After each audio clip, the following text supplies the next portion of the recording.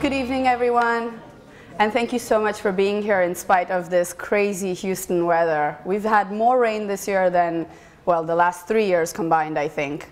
I hope nobody had any flood issues or anything. So welcome to our last program of the season. I'm very happy to see so many people showed up. So our program tonight is on the current conflict in Yemen, which seems to be collapsing into a civil war. Our speaker tonight, Ms. Sama Al-Hamdani, will give us an update on the current situation in Yemen and discuss some of the key players and their roles in this conflict. Ms. Al-Hamdani is an independent writer, researcher, and analyst focusing on Yemeni politics. Her work has been published in Al-Monitor, Yemen Observer, Brookings Lawfare blog, the Atlantic Council's MENA Source, and several other publications in academic journals. She is also a regular expert commentator on major international media outlets, including CNN International, BBC World Service, Al Jazeera, and the Huffington Post. Please join me in welcoming Ms. Al-Hamdani.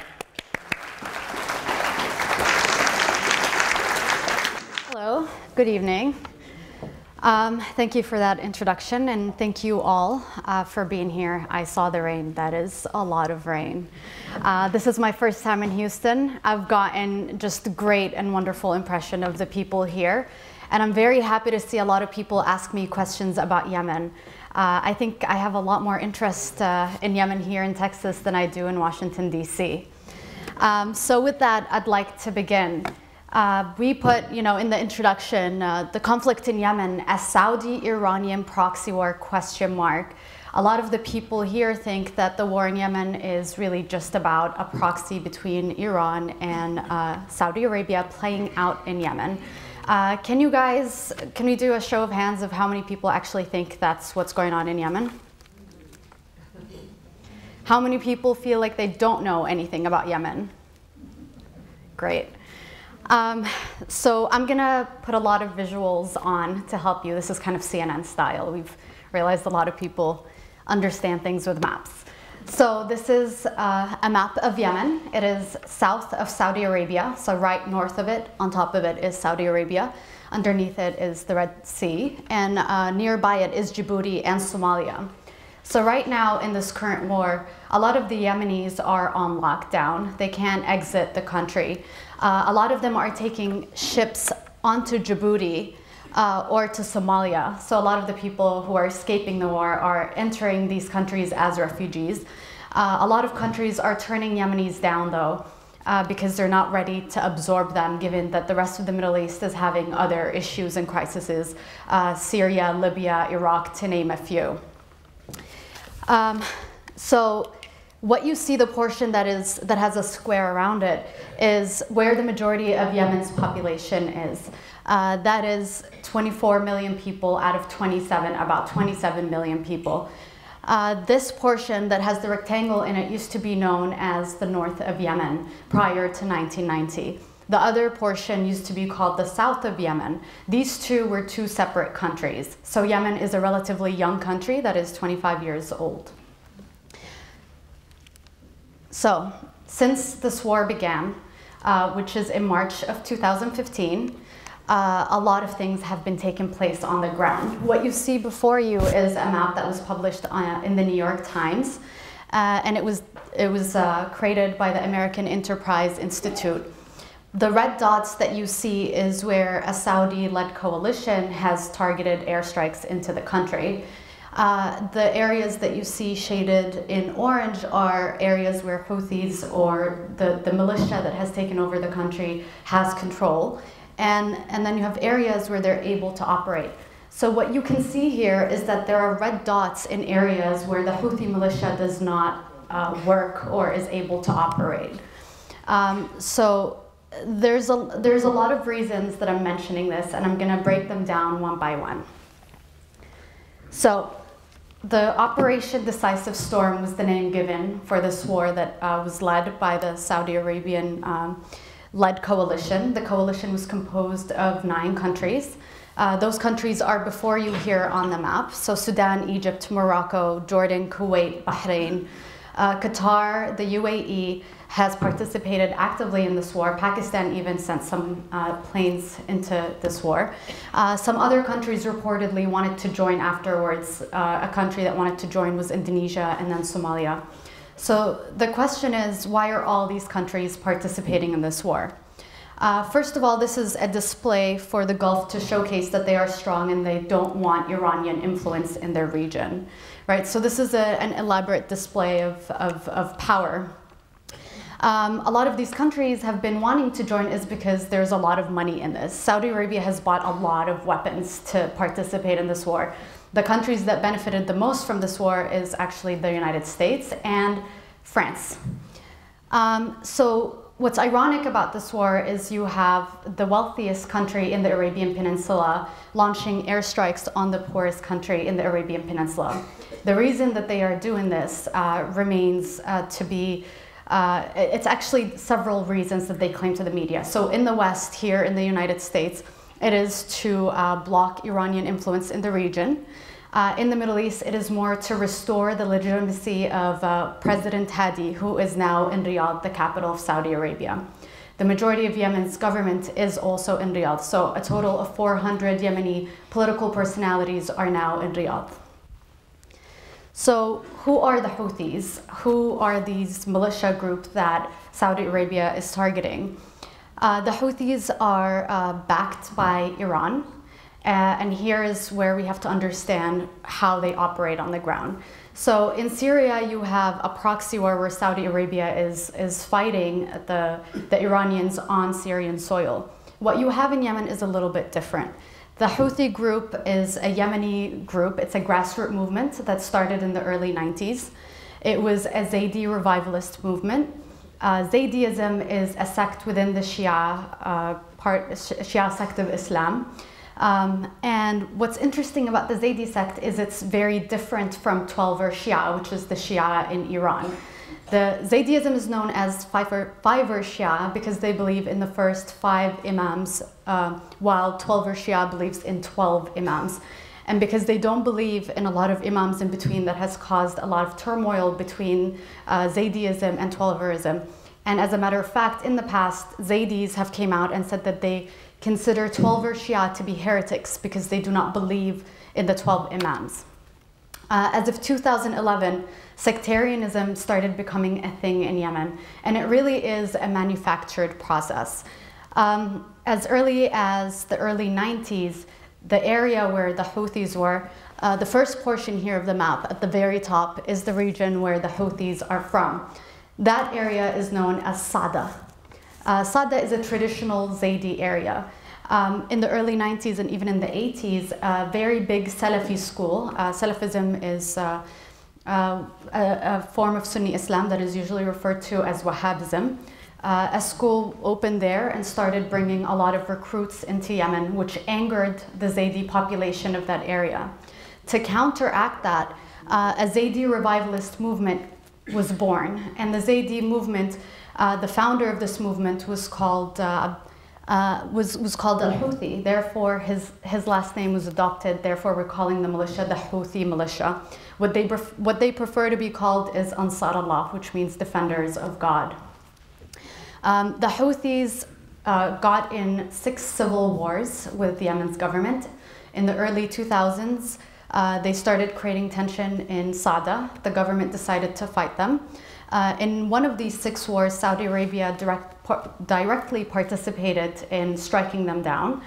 They were really worried about having a Shia movement kind of create chaos very close to their border. Right on top of it is Saudi Arabia.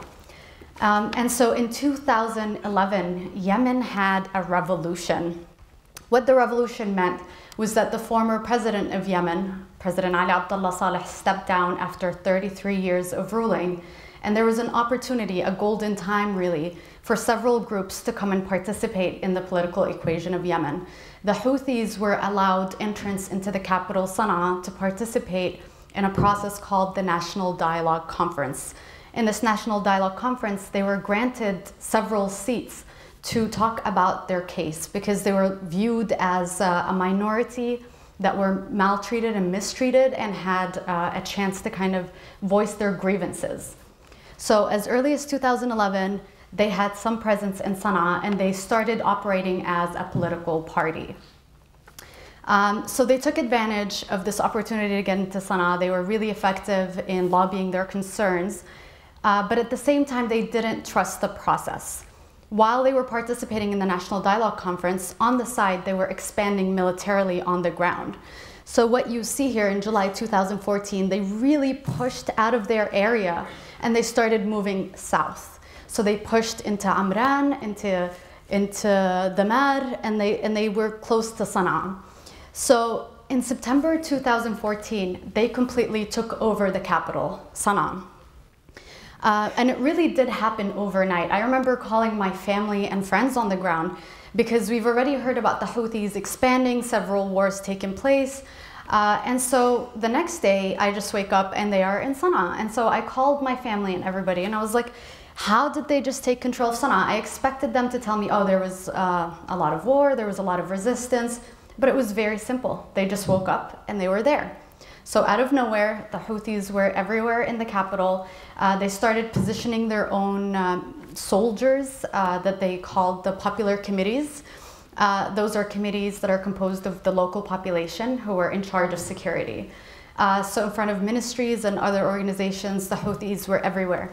They took over military checkpoints because they did not trust the government in taking care of the security of the population. When they took control of Sana'a, they also, there were a lot of protests in Yemen about a subsidy lift that President Hadi has put in place.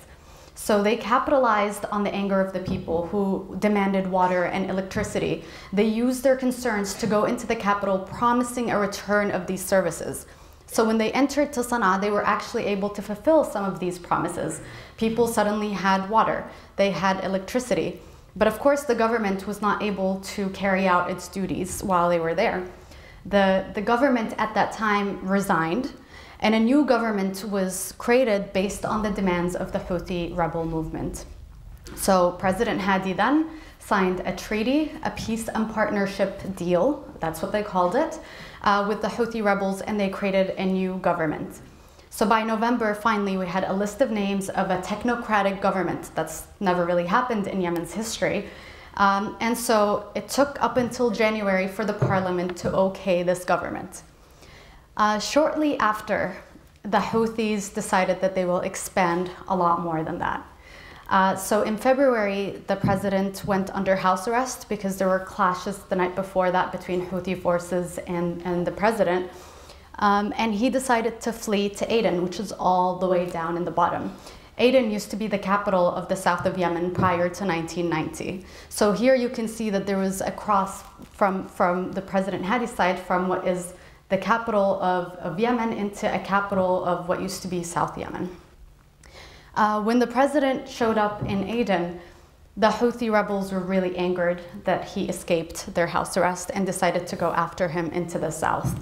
And that's when President Hadi showed up in Oman and then showed up right after it in Riyadh, and shortly after the war began.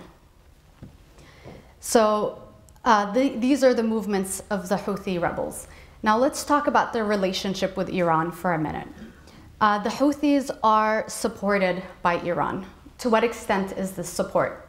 Financially, the support that Iran is granting to the Houthis is not enough to create a link to say that the Houthis are obeying orders of Iran. As a matter of fact, it's not significant enough to the point that no newspapers anywhere in the world are writing about it. Moreover, they have no actual presence on the ground. The only forces that have presence on the ground are generals and military leaders of Hezbollah, and that's a militia in Lebanon. What the Houthis did is they modeled themselves after Hezbollah in Lebanon. However, this is where this looks like a Yemeni operation to all experts who understand Yemen and the Middle East very well. Hezbollah, whenever they took control of the capital in Lebanon, Beirut, they would hand over a list of demands. And when those demands are met, they would retract back to their area, which is in the south of Lebanon. The Houthis here came and took control of the capital, Sana'a, handed over a list of demands, and when they got them, they got greedy and decided to push forward. And that's really a Yemeni thing. Every expert has doubted that Iran has any hand in this. And as a matter of fact, Iran has not participated in this war so far, mainly because they want to sign the nuclear deal with the US. So as long as the deal is on the table, Iran is likely to practice control and stay away from Yemen. Also, in Iran's interest is to stay out of this area. I think that Saudi Arabia, when they started this war, what they unintentionally did is really invite Iran in very close to home. So, besides the Houthis and besides the government, which is now in Riyadh, we have another very active force on the ground in Yemen. The portion that is in blue is what used to be the south of Yemen, and the portion that is in orange is what is the north of Yemen. In the south of Yemen, we have a movement known as the Southern Separatist Movement. They have been demanding secession as early as 1994, but their voice got really loud in 2007 and then in 2009. And when the revolution took place in 2011, they really demanded that their grievances be met. So the Southern Hirak is a very interesting coalition group. It's composed of different parties and factions that all fall under the umbrella name of the Southern Hirak. This map is very complicated. You don't have to read all of it, but it's just to give you an idea of how many leaders exist based on the region that they're in. This movement also has leaders that are outside of Yemen who have fled Yemen years ago but still want to have influence on what's going on the ground. The reason their issues is very legitimate is because Yemen fell into war in 1994, and the Southerners fought with the Northerners, but what former President Saleh did is he used some jihadis back in 1994 to help capture the south of Yemen. And ever since the south of Yemen fell in the hands of the North, there has been an alienation of Southern forces in the government. So in the military, they were put aside. A lot of them were put into early retirement, and they weren't able to get the jobs that they wanted. A lot of the Southerners who did participate in the government, the Southerners themselves on the ground felt that these Southerners were Northerners in their eyes. They weren't good enough to be Southerners. One of these people is actually our current president, President Hadi. President Hadi is from the governorate of Abyan. Right there's a line and it says Abyan under it. That's where President Hadi is from. In 1994, he's an army general. He participated in the war and sided with the forces of former President Saleh. Here it's important to note that President Hadi used to be President Saleh's vice president for many, many years. So this coalition, or this group, the Southern Hirak, is also fighting on the ground. The reason this war got very, very tense is because the Houthis pushed into areas that are traditionally southern. And so from the map that you saw before, the Houthis were able to take control of Yemen, of the north of Yemen, as early as September of 2014. But the war really started in 2015, and that's when they pushed into territories that are traditionally not their areas of operation. A lot of the parts that we saw earlier on the orange side, there is no, for example, in the capital Sana'a, there is no local opposition that is actively fighting the Houthi rebel movement. You see that in areas like Taiz in the south. There's a lot of bloodshed going on there because the local population is fighting against them. And the local population is composed of several groups. And in some areas, Al-Qaeda in the Arabian Peninsula is participating in this war. However, they are all using each other as an excuse to fight each other. And I'll delve into that later on when I talk about Al-Qaeda.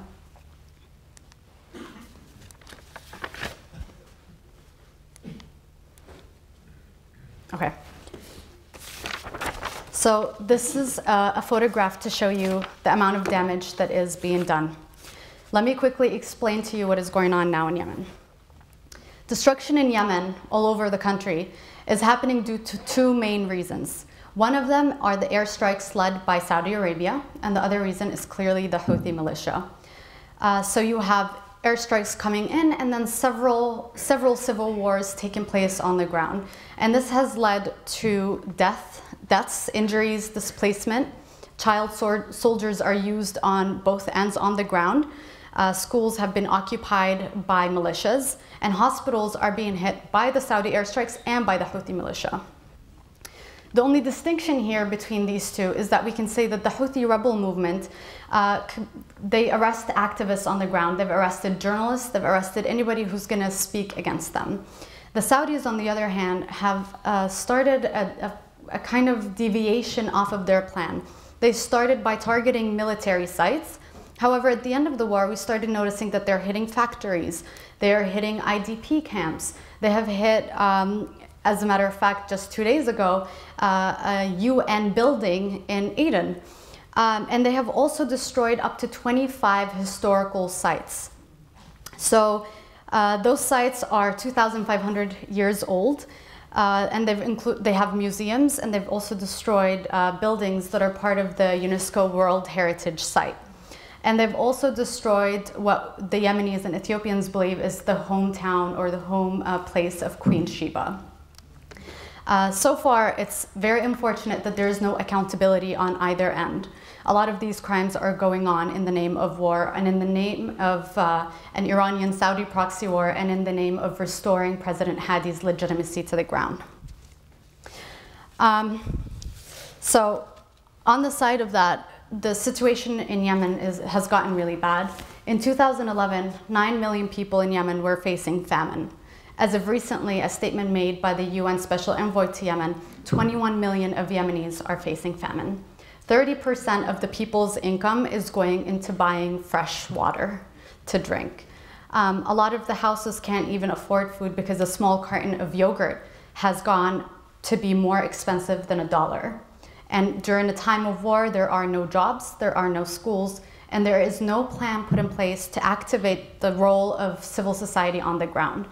A lot of the youth, a lot of the women are sitting at home. And as a matter of fact, the only thing that is happening now, entering the 4th month of war, is that a lot of the young people that I know are faced with the question, which side of the war do I attach myself to?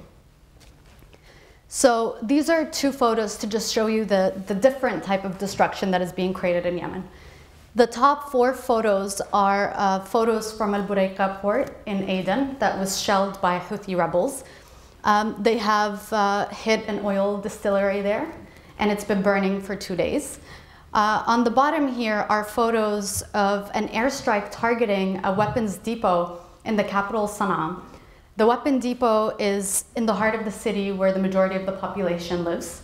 So when these airstrikes hit, the weapons depot exploded, and missiles shot out of the mountain, flying to the sides of it. And so at night when this happens, a lot of people say that it looks like the sun just came out. And so both are very destructive. Both attacks usually happen in areas where the population is. From the perspective of the southern people, the people who live in the south, what's happening there is that they feel like this militia is targeting them personally and is a new form of northern occupation. There are a lot of diseases that suddenly re-emerged in Aden, including the dengue disease. There are IDPs on both ends of the war. And what the Southerners continuously explain is that they want total Houthi pullout from the area. They do not want them present there. But they also have stated that they believe that the Saudi airstrikes are not solving the problem or doing anything for them.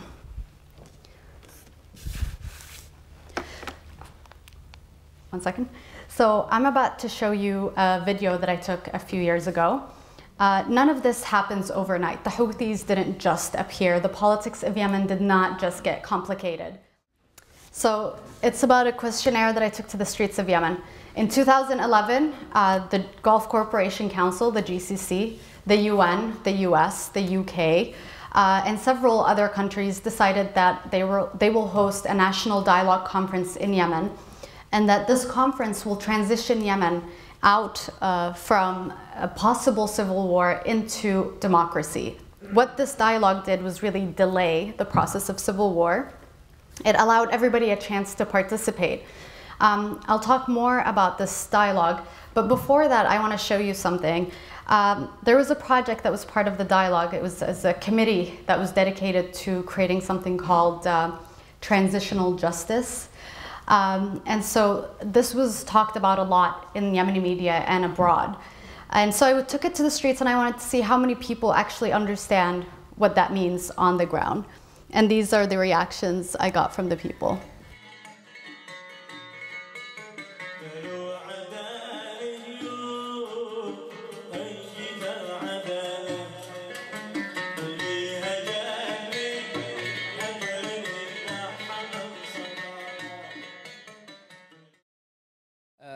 في اليمن في دائما مش بس في مفهوم العداله الانتقاليه، في نوع من الوصايه بتمارسه النخب السياسيه والاحزاب على الناس او على الشعب، انه بما ان احنا عارفين ما هو هذا الموضوع وما عنعمل وما عنسوي وما هي مخرجاته، ما بيش داعي انه الناس تعرف، ما بيش داعي ندوش راس الناس، او يمكن ما بيش داعي ان الناس تدوش راسنا.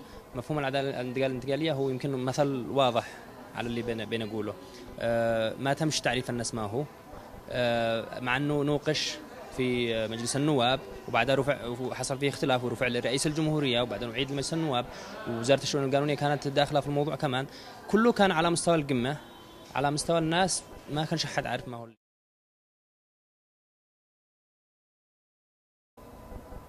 لا، العداله الانتقاليه في الحكم. ماشي في اليمن ما قد سمعنا شبه هذا نهائيا، ما قد سمعنا. والله في هذا الحالة ما قد سمعنا أو أي تطورات في الحاجات زي كذا، كله ما فيش تقدم ولا تطور ولا أي شيء. هو الآن بروجرام يعني ماشيين في الحوار تقريبا. وإيش يسوي؟ مش عارفة، أنا مش مطلعة على البروجكت نفسه، يعني المشروع إيش عاملين فيه، لكن أعتقد أنهم بيقربوا وجهات النظر بين القوى السياسية المختلفة. انا عندي فكره عنها، فكره غامضه وانا قد انا مطلع وحاولت انا اطلع، يعني هو جهد شخصي، اقصد ما حدش بذل جهد انه يفترض انه العداله الانتقاليه ما احنا بنتكلم عنها اني تمسني انا شخصيا بما ان انا واحد من افراد هذا الشعب، لكن ما بذلش اي جهد لتعريفي انا به.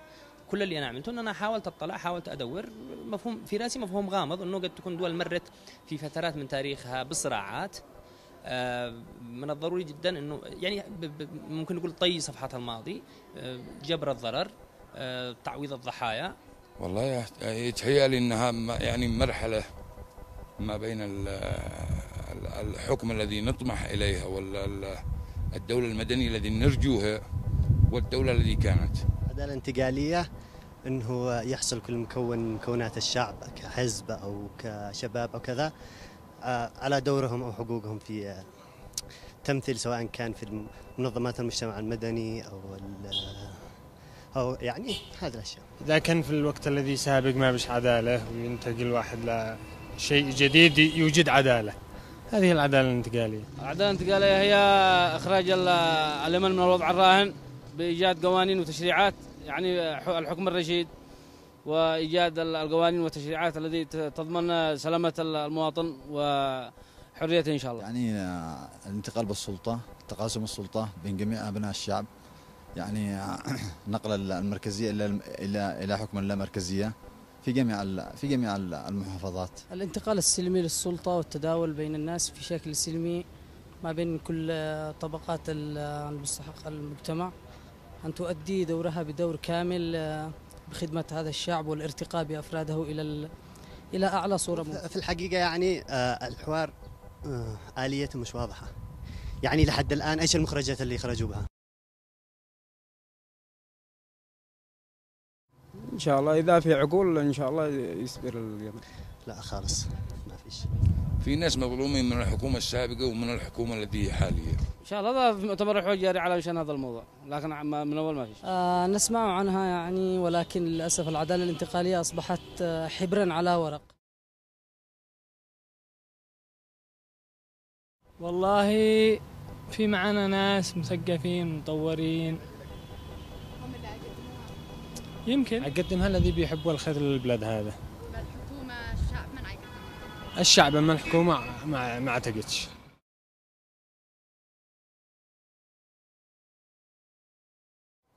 ان شاء الله عاد لحد الحين ما شفنا شيء حاجه ان شاء الله. هو اعتقد انه هو خطوه كويسه لكن I'm not so optimistic. اكيد ان شاء الله طالما في ابناء خيرين من ابناء الوطن اكيد انه بينجح. مش اقول متفائل ولا غير متفائل، بس اقول انا مش فاهم. شكرا جزيلا.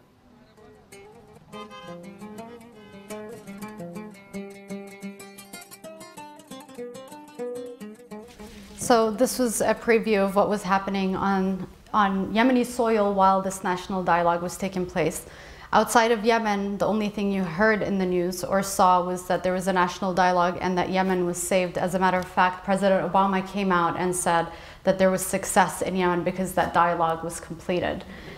It just shows you the lack of understanding that the world has of Yemen, and also the disconnect that was happening between the elites and the ruling elites and the international community versus what was actually happening on the Yemeni soil. So this national dialogue discussed several topics. First of all, one of the biggest problems and my biggest critique of the national dialogue is that it was composed of 565 members. Right? This was a dialogue after a revolution that was supposed to guarantee that Yemen goes into peace and democracy. So we had 9 committees. The dialogue was broken down into 9 working committees, and then they distributed people from different political factions into these groups. Of course, the youth and women had a chunk or a portion, and that was very nice and great for women and the youth. And this was, of course, used by every political party and the UN to prove that this dialogue was a great thing and was actually, in fact, succeeding. So as you can see, the smallest group at the very bottom had 40 members, and that was to discuss the issue of Southern separatists, the Southern separatist movement, or the idea of separating into 2 countries. The Southerners demanded that they want to secede and have 2 federal states for a few years, and then maybe have some sort of a vote to decide whether they want to completely split or not. Unfortunately, from the very start, the people who gained the seats to represent the Southern Iraq movement were already not legitimate in the view of the Southern people. The way that they were selected were actually by a list of names that was pre-decided. What that means was that the Southern Iraq representatives did not get a chance to nominate their own people. A few people sat behind a closed door and decided on a list of names that's going to go in there.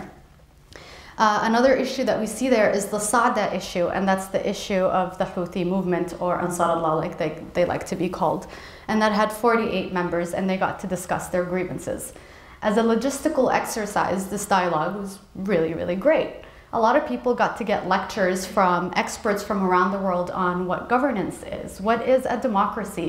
They had debates for months, actually, about what kind of election systems is ideal in their opinion.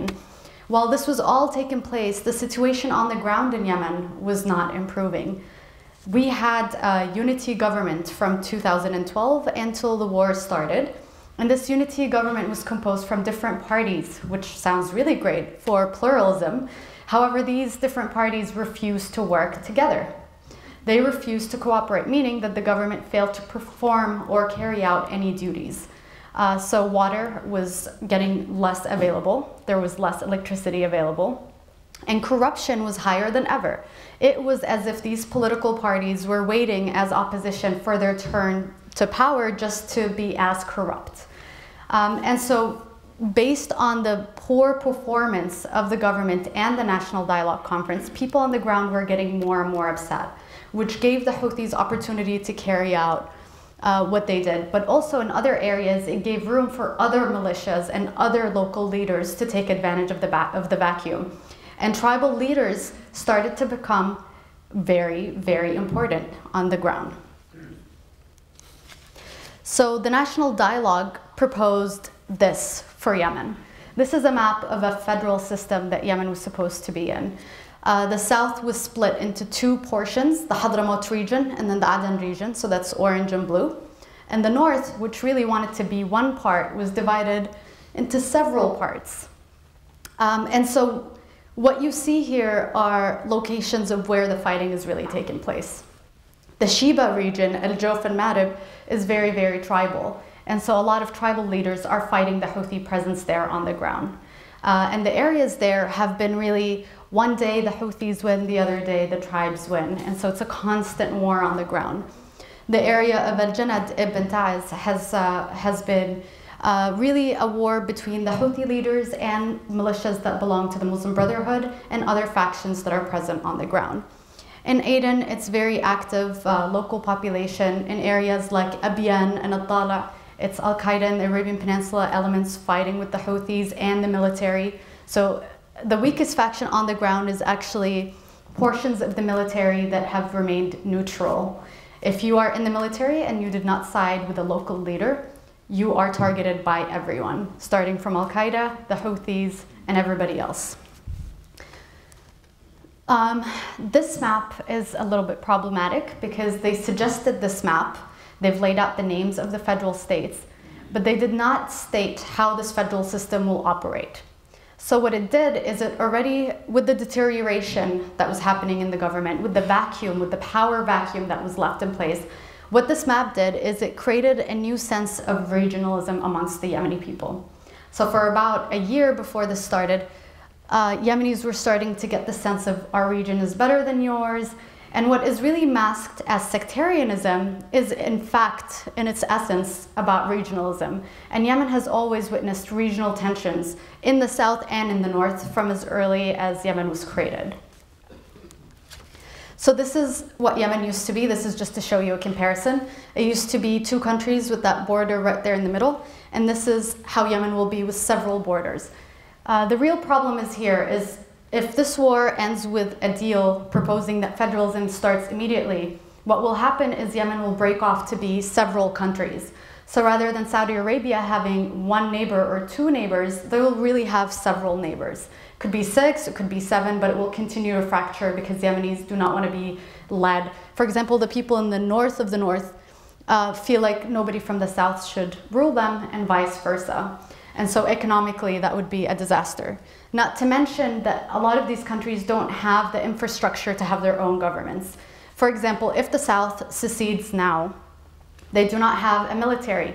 They do not have the infrastructure of hospitals or schools. And so it's actually in the best interest of all Yemenis to remain as one unit, even though they do not like each other very much at the moment. They need to resolve their problems, restructure the infrastructure, and then probably take a vote on separation. So this is a really great photo. I got really excited when I saw it online. Who you see in the photo here, on the left-hand side is the former president of Yemen, Ali Abdullah Saleh.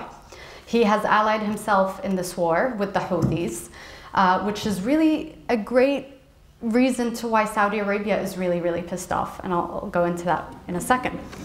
On the right-hand side is current President Hadi, who, like I said, is from the south of Yemen. So former President Saleh, he led Yemen for 33 years. He managed to play a game of divide and rule whenever he ruled Yemen. He was very corrupt.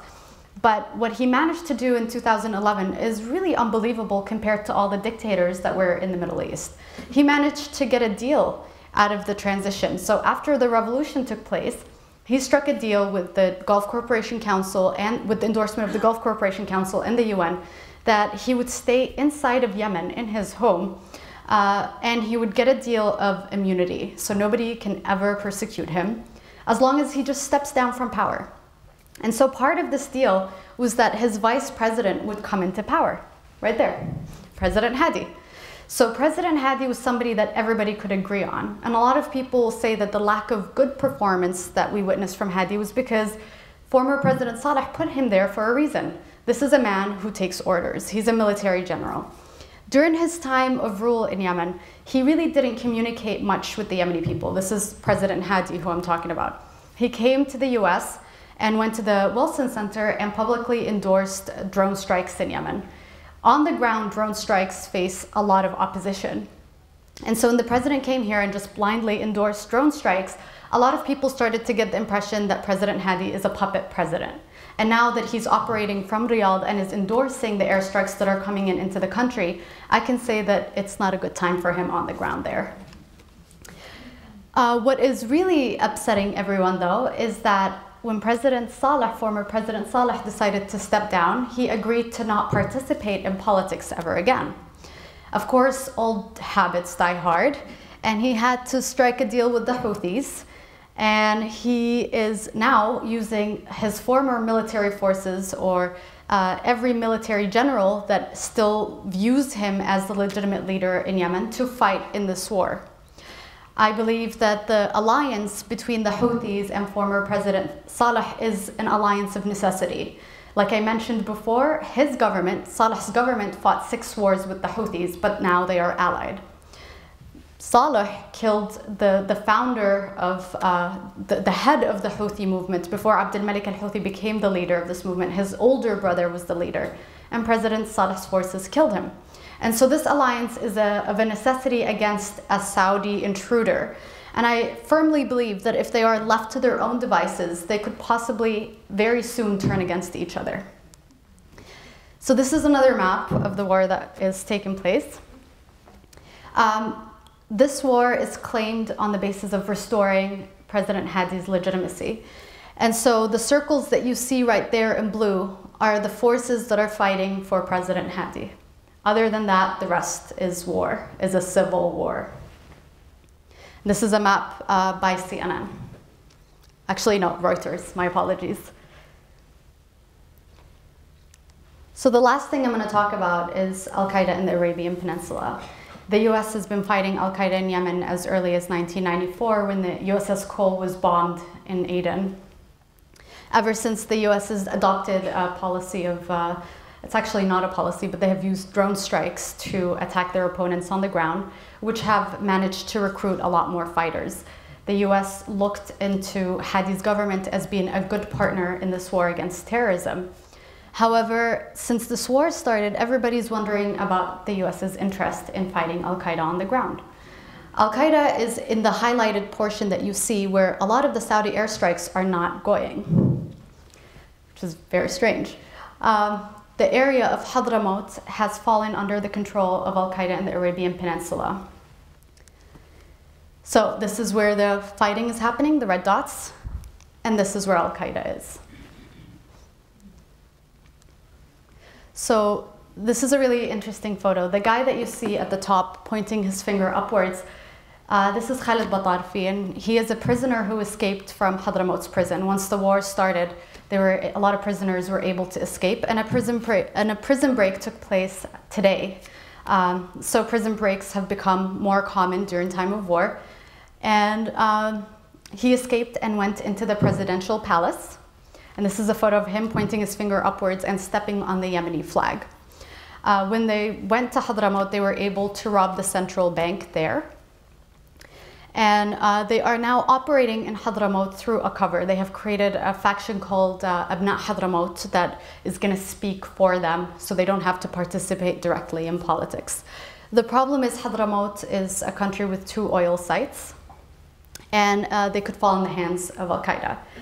Most importantly, what's happening here is Al-Qaeda has announced that their biggest enemy is the Houthi faction and former President Saleh. And this is an official announcement that their official media site put up.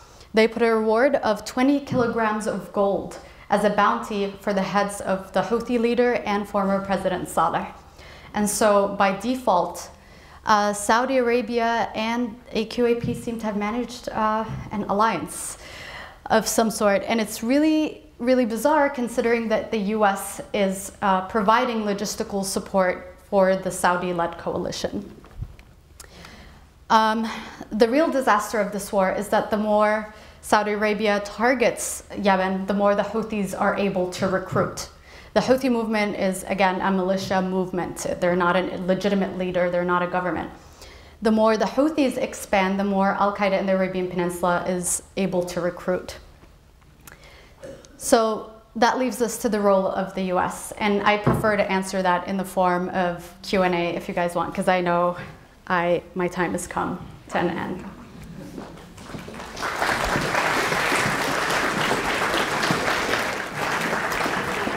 Staff is collecting question cards. We already have a few, so we'll get started.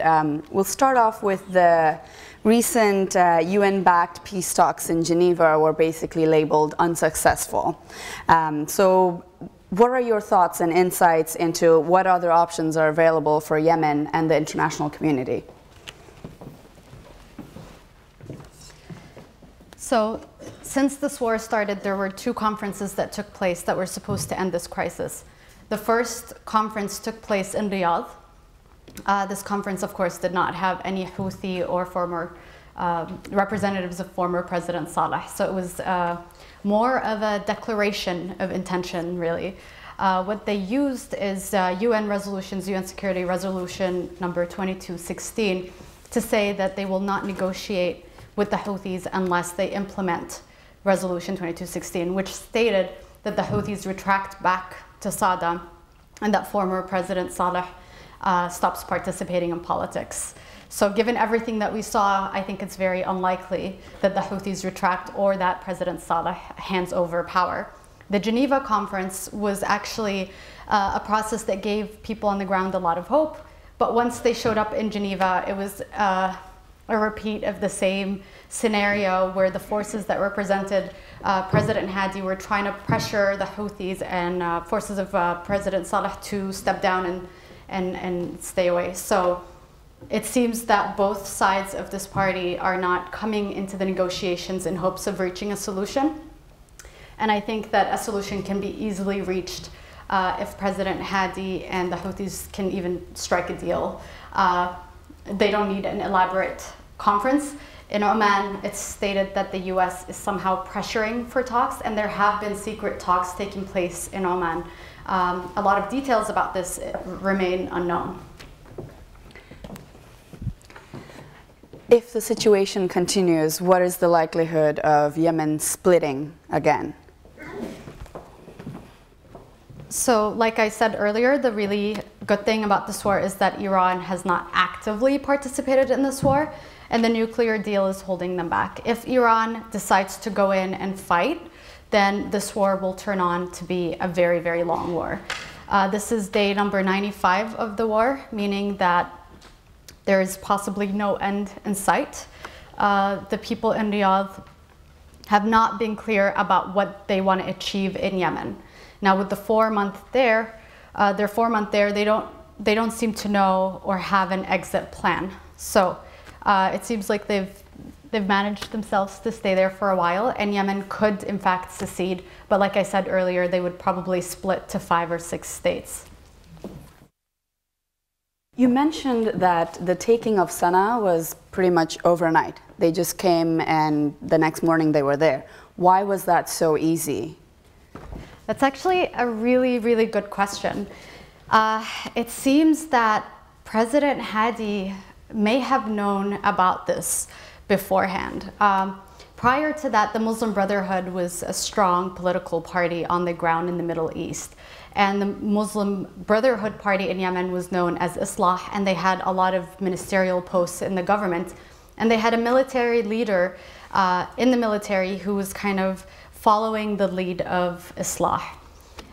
It seems that President Hadi was unhappy with their role in Yemen and wanted to kind of eliminate them because they were bothering him. They were interfering or overstepping him. He wasn't able to do anything because they had their own agenda that was very separate from him. So a lot of people say that when the Houthis came into Sana'a, President Hadi was aware of it, as long as they get rid of the Muslim Brotherhood branch, and they got rid of and they really did fight only the military branches in the military that belong to General Ali Muhsin, who supports Islah's party. I think that after they stepped into Sana'a, President Hadi thought that he could find a partner in the Houthis, but then he discovered that they were allied with the forces of former President Saleh, and that's when it became really personal for him. It was back to former President Saleh versus President Hadi, and there's this general taste of this being a very personal war.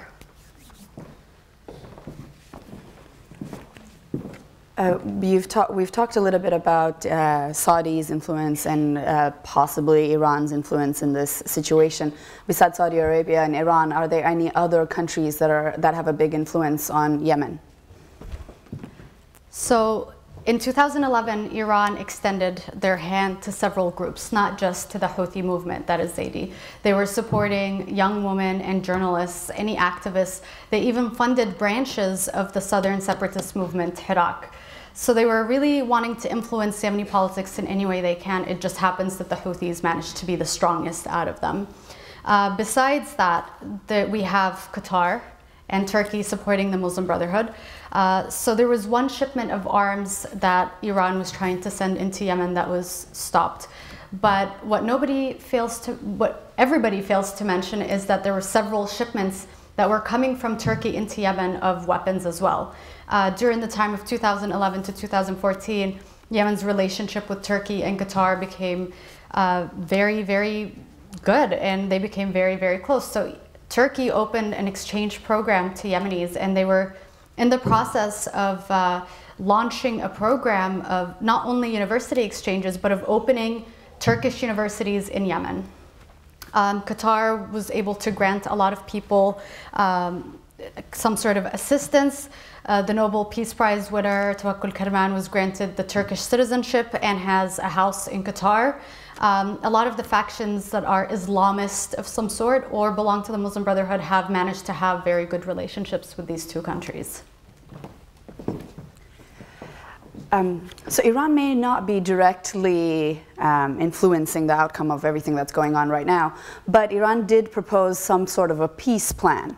Can you tell us a little bit about this and also what Yemen's reaction was to this peace plan? Everything that Iran has taken in this war is really for show. Everything is for show. So when the Saudi airstrikes hit a UN building, the first to condemn it was, of course, Iran. When this war started, the first to call for peace was Iran, because guess what? Although they're not participating in this, they are benefiting from the publicity. This is unbelievable publicity. They didn't have to lift a finger, and their name is mentioned all the time. I don't think that Iranian participation is welcomed on the ground from Yemenis. We have quite a few members that have been involved in oil and gas and the industry here in Houston. So we have a couple of questions about, you mentioned that some oil fields were bombed, etc. But who actually has control of the oil fields in the country right now? That's really, really hard to exactly tell, but we know that the areas of Marib and Hadramaut where these oil sites are, there's a lot of conflict going there. So Marib is a place where active civil war is taking place, and Hadramaut is a portion of land that is under Al-Qaeda rule. There were rumors that a tribal sheikh from the north of Yemen with the last name of Al-Ahmar was going to come to Hadramaut and take control of Hadramaut, take it, and kind of rescue it from the possible attacks of the Houthis. The people in Hadramaut are very frustrated and upset because although they have oil in their governorate, they don't actually get any portion of the wealth. So they're very poor. And so in the past few years, ever since 2011, a movement known as Al-Habba Al-Sha'biyya, which means popular uprisings, took place in Hadramaut. This is a movement of the local population in Hadramaut demanding to participate in the oil business somehow. They feel very frustrated because this is a country where a lot of conflict takes place because of the oil, but they don't actually get a chance to take advantage of any of it. And so if there is a governorate that is likely to secede, it's probably Hadramaut. But I think that Al-Qaeda's presence there in the past few years, a lot of Hadramis on the ground have told me that they think Al-Qaeda's participation or presence in Hadramaut is not a coincidence, but is actually part of a political agenda to make sure that Hadrami people do not actually secede and take control of that wealth.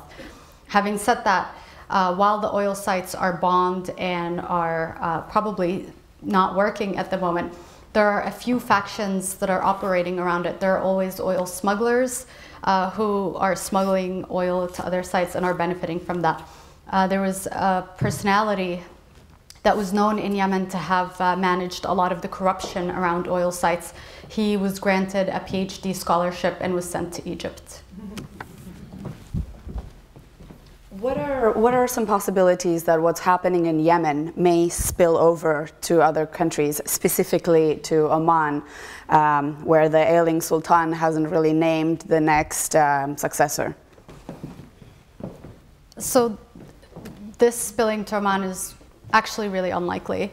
Oman has managed to stay neutral throughout most of the Gulf's politics. It's the only country that did not participate in the coalition that is hitting Yemen at the moment. And they are using Oman as a possible place for negotiations. And this has not been made official, possibly because Oman has not fully accepted that Oman is used as a place for negotiations. They want to stay out of this as much as they can. This spilling over into Riyadh or into Saudi Arabia is a lot more of a likelihood. We've heard about fighting that is happening in the border where the Houthis have managed to push into Najran in Saudi Arabia. And yesterday there were talks of a Scud missile heading in the direction of Saudi Arabia. Saudi Arabia has not confirmed nor denied this, but the Houthi sides have said that they have launched this attack. What this war is doing, if it does not end, it really is inviting trouble into Saudi Arabia. And I do believe that it's in Saudi Arabia's best interest, if the monarchy wishes to stay in power, to end this conflict as soon as possible before Iran decides to participate or before it grows out of hand. Because 4 months of fighting means that they are at a stalemate again and nobody's winning. The Saudis have not been able to win this. Talking about Saudi Arabia, in the beginning of your talk, you mentioned that Saudi Arabia started trying to spread Wahhabism in Yemen. How successful has this been? And also another part of this question about Saudi Arabia, how are Yemenis living in Saudi Arabia viewed by the Saudis? So to answer the first question, Wahhabism has been in Yemen for a very, very long time. And they have been very successful in spreading Wahhabi thought into Yemen. In Afghanistan and Pakistan, they were able to create something called madrasas. Madrasas were also present in Yemen. They were everywhere. But what former President Saleh did is he was able to continue the absorption of Wahhabis into the system. Former President Al-Hamdani, he's the president of the north of Yemen, he allowed for the Wahhabis to enter the country and to open the madrasas. And then former President Saleh decided to absorb them into the official educational system. And the reason he did that is because these clerks were receiving money directly from Saudi Arabia. By absorbing them into the official system, the money would go through him onto them. Therefore, they would listen to him more than they are to listen to Saudi Arabia. Or that was what he was thinking. In a recent interview that he gave to Al-Mayadeen channel, he openly stated that after the war of 1994, he granted Islamists some rights, and not just Islamists, but also jihadis. There's a clerk known as Abdelmajid al-Zindani. He is on the US's top wanted list. He has a university in Yemen, and this university was opened by the approval of former President Saleh. And in this interview, he said that it was a reward for his support during the war in 1994. So former President Saleh really operated on this reward system. He didn't really care for the well-being of the Yemeni people, but was more concerned about him remaining in power. And because of that, very radical ideas were able to spread throughout Yemen. And in the south of Yemen, a lot of people welcomed the Wahhabi ideology, probably because they were targeted a lot for being Marxist prior to 1990, meaning that they didn't have a religion. So to overcompensate, they were very eager to embrace the Sunni sect of Islam. We've got this slide up here about the role of the US, and of course our members are very concerned as to how we can help and what would be the best step for the US to take. Can you give us a little bit more details on the role that the US could possibly play towards bettering the situation in Yemen? So the US looks really confused in the Middle East, right? I think it was Jon Stewart who said that. It was on TV, and I thought it was brilliant the way he put it. So in Iraq, the US is fighting alongside Iran against ISIS, but in Yemen they're fighting alongside Saudi Arabia to fight Iran. So the US has managed to create a proxy against itself. The role of the US is really confusing in Yemen. I feel like they are in a tough corner. They want to show support to Saudi Arabia because of the nuclear deal. They want to say, okay, we are about to welcome a new friend here, but you guys are really the original friend. You know, the relationship that the US has with Saudi Arabia is one that is very strong. And so in a sense, a lot of people in the Middle East feel like the US handed over the Yemen file to Saudi Arabia and told them to do whatever they want with it as long as they get to sign the nuclear deal. On the other hand, the US is very concerned about Al-Qaeda in the Arabian Peninsula and has fought terrorism, again, as early as 1994. So why would they just completely ignore what's happening there? So since the start of this war, the US has actually tried to launch a few drone strikes into Yemen and was able to kill a few what they call extremists. Of course, on the ground, you can't really verify that during times of war. So who knows if they are actually hitting the targets that they want. What's also more interesting is that the US supplied Saudi Arabia with a lot of the weapons that they're using. Some of the weapons that they have used in Sada, the Sada province where the Houthis are from, are weapons that are known as cluster bombs. Cluster bombs are illegal in a lot of countries around the world because they create damage for years and years and years, way after a war has ended. They operate as a form of a mine. So if you have children nearby, this could explode. A cluster bomb could explode even 40, 50 years after a war has taken place. Another weapon that is very controversial is something that is known as a bunker buster. To this day, nobody could actually verify whether that weapon was used or not, but a lot of the people on the ground have reported after they were hit by these weapons, they were reporting sensations and things that resemble a bunker buster. Of course, not having experts on the ground means that there is no accountability. When the Saudis targeted weapon depots in Yemen, they were targeting mountains. What former President Saleh did is he found areas in the heart of the capital of Sana'a. He found mountains. He dug a hole very, very, very deep inside the mountain and hid a bunch of Scud missiles in there and a bunch of other weapons in there. And so what Saudi Arabia did when they launched their airstrikes is they were trying to penetrate these mountains to detonate all these bombs and all these weapons. And so since for 95 days now, they've been hitting a lot of the same sites. So if you go into Sana'a, there are a lot of jokes about how it's kind of like a bus stop because they go around the same areas over and over again for 95 days. The reason that we believe it's a bunker buster is because these weapons would go into a mountain and then penetrate very deep into the mountain, detonating the weapons. And the weapons, once they explode, they would create a mushroom cloud that looks like a nuclear explosion. And what the city would feel are several earthquakes based on that. And when this weapon was used, 60 people dropped dead the first time they used what we think is a bunker buster. I cannot confirm that. But there was a weapon that was used once where 60 people who are as far as 6 miles away from where this took place fell dead. The day that this took place, there was a huge media bubble that surrounded this event. When this war started, Saudi Arabia decided to call it Operation Decisive Storm. It has a very American name, by the way.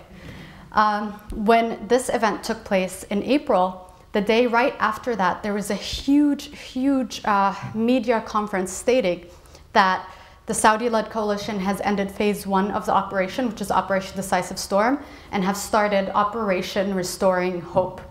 So a lot of people thought that the targeting of the airstrikes would stop, but to this day they have not stopped. But what they did do is turn the world's attention away from what weapon they used on that day. Please join me in thanking Ms. Al-Hamdani.